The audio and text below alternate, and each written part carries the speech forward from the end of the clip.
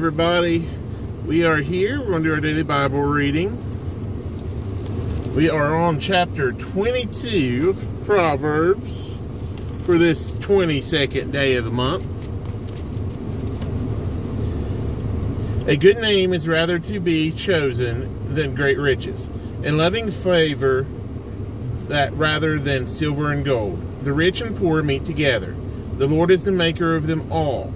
A prudent man foreseeth the evil, and hideth himself. I feel like I'm going to sneeze. I do apologize.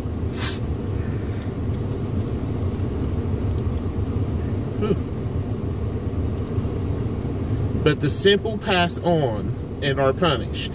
By humility and the fear of the Lord are riches and honor and life. Thorns and snares are in the way of the froward. He that doth keep his soul shall be far from them. Train up a child in the way he should go, and when he is old he will not depart from it. The rich ruleth over the poor, and the borrower is servant to the lender.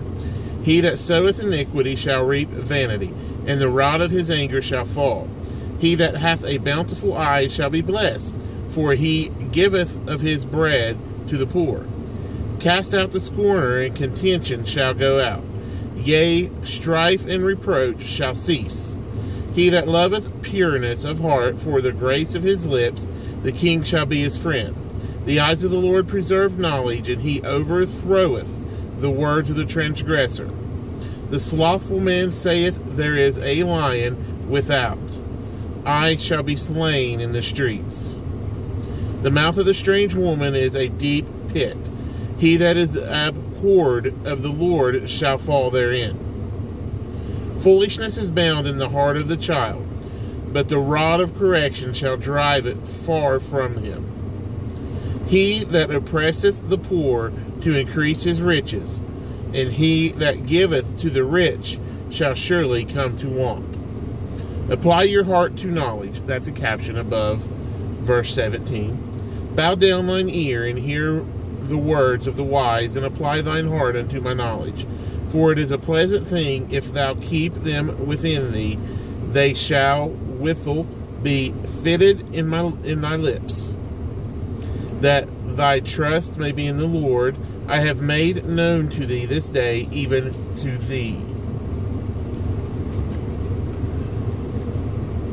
Have not I written to thee excellent things and counsels and knowledge, that I might make thee know the certainty of the words of the truth, that thou mightest answer the words of truth to them that send unto thee? Rob not the poor, because he is poor, neither oppress the afflicted in the gate. For the Lord will plead their cause, and spoil the soul of those that spoiled them. Make no friendship with an angry man, and with a furious man thou shalt not go. Lest thou learn his ways, and get a snare to thy soul. Be not thou one of them that strike hands, or of them that are sureties for debts. If thou hast nothing to pay, why should he take away thy bed from under thee? Remove not the ancient landmark which thy father hath set. Seest thou a man diligent in his business, he shall stand before kings, he shall not stand before mean men. When thou sittest to eat with a ruler, consider diligently what is before thee, and put a knife to thy throat if thou be a man given to appetite. Be not desirous of his dainties, for they are deceitful meat. Labor not to be rich. Cease from thine own wisdom. Wilt thou set thine eyes upon that which is not for riches? Certainly make themselves wings. They fly away as an eagle toward heaven. Well, okay, so you just got the first 5 verses of chapter 23. I was into it. I was just reading on. So we'll pick up at the beginning of chapter 23 tomorrow, and we'll reread them 5 verses. How about that? We'll go ahead and pray, and we got a bunch of stuff to do tonight, but God bless you all. Lord Jesus Christ, Lord, we come to you today, Lord. We thank you for everything that you do for us, Lord. We praise you, we honor you, and we cherish what you have given to us, Lord. We thank you. Be with us and allow us to do your will, Lord. Put it upon our hearts what you have fit for us to do.